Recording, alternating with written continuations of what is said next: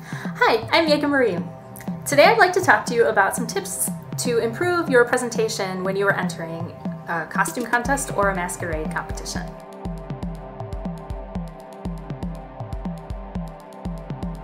What is masquerade presentation? Well, quite basically, it's the way your costume looks on stage. It is not meant to be a talent show. Talent shows sometimes do happen at conventions, but those are a separate thing. There are some cosplay contests or masquerade competitions where talent shows are acceptable, but in general, that is kind of not the way the trend is going right now in the competition world. When it comes to stage presentation, it should always be about the costume. The costume is the star of the show. It's great if you can put on a nice little skit, but the costume is the star of the show.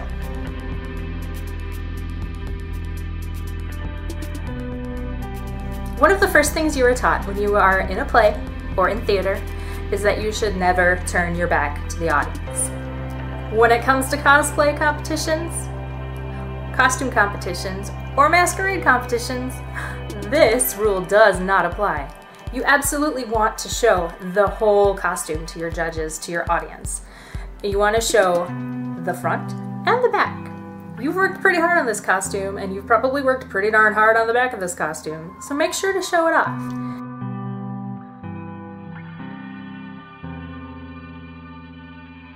So, what makes a good presentation? Well, a good presentation tends to be short.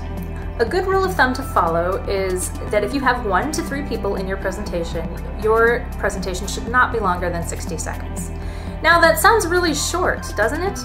Well, if you think that sounds like a really short time, just sit for 60 seconds. Don't do anything, just sit. It is an eternity when you are on stage, and it is an eternity when you are in the audience. So a good presentation tends to be short.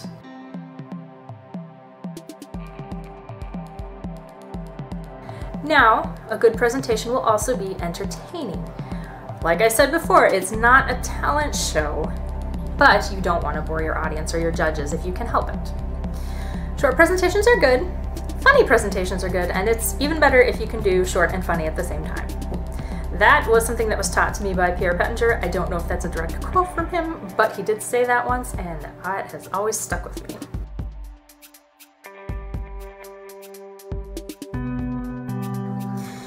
Try to use pre-recorded dialogue or pre-recorded music if you can. Now, this doesn't always work when it comes to certain competitions because certain competitions are not going to have the tech available for you like others will.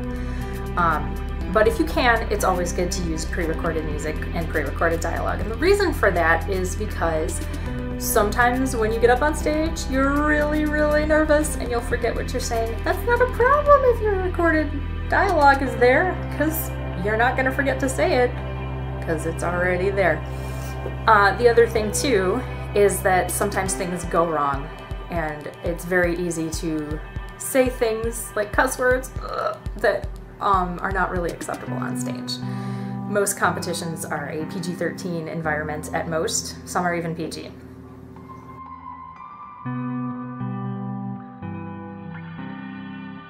Avoid live speaking with a microphone.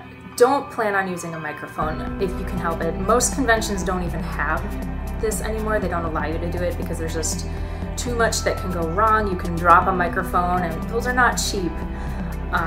And a lot of conventions are pretty strapped for cash, so when you're dealing with their technical equipment, you really don't want to be damaging anything. But also, as I said before, you can forget your lines, something could happen, screw up, etc. It's just a really good idea to not plan to do any live speaking or talking with a microphone.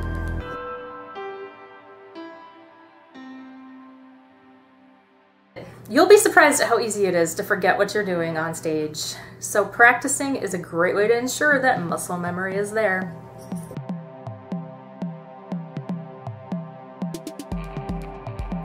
You can have the best skit ever planned, and then something will go wrong. A couple of my friends have had things like wings break on stage, always have a backup plan as to what you're going to do. One of my very first competitions, I had this really cute little presentation that I was going to give with music and everything. And when I went to get on stage, they started to play my music, and then something happened with the computer system and it just crashed and there was no music. So I just went on. I just did my skit with no music, and I ended up winning Best Novice, so that was a pretty awesome experience.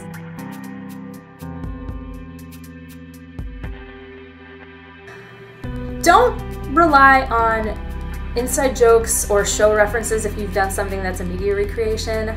Now, I say this with a little asterisk because sometimes inside jokes can work when you're at a masquerade, like at an all-genre con. For example, if you're at a Doctor Who con and you want to make a joke about how the TARDIS is bigger on the inside, it's probably going to go over just fine at the Doctor Who convention. It may not go over as well at a convention where the focus is Star Trek, you know? So know your audience. It's really important to know your audience when it comes to presentation.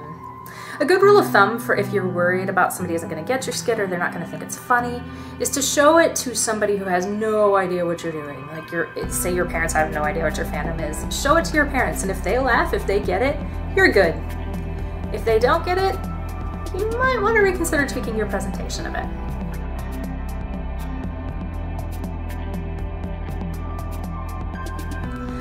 Don't rely on the meme or popular song of the day, because you do not know how many other people in the competition are doing the exact same thing, and it can be kind of awkward when you both have the same presentation.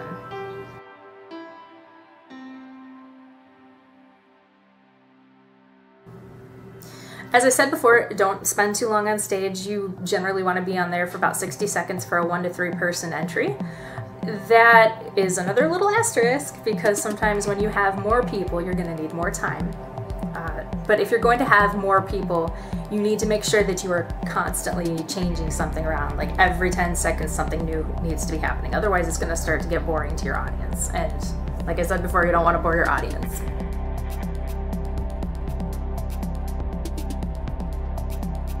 So, and I have judged for multiple competitions, and I always love seeing what people do.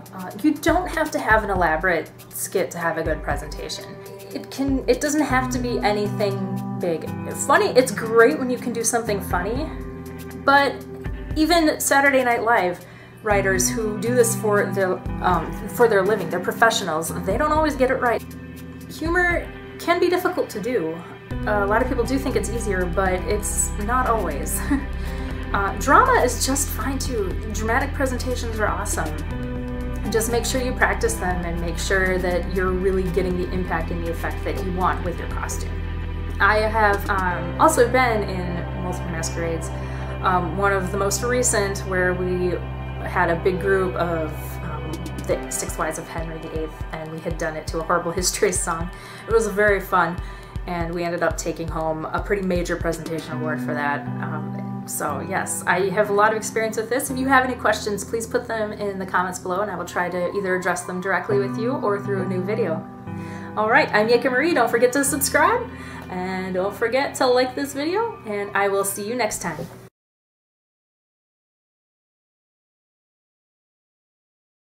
Practice. Practice, practice, practice. Even if you're just walking... Even if you're just walking... Even... Okay, I see you want to be part of this video.